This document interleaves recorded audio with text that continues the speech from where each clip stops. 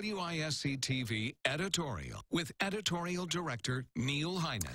The UW Madison last week sent out contact information for experts on issues related to the annual return to school.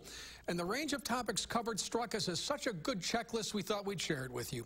What rules regarding use of social media are best for your child? And what's the right age for a child to have a smartphone?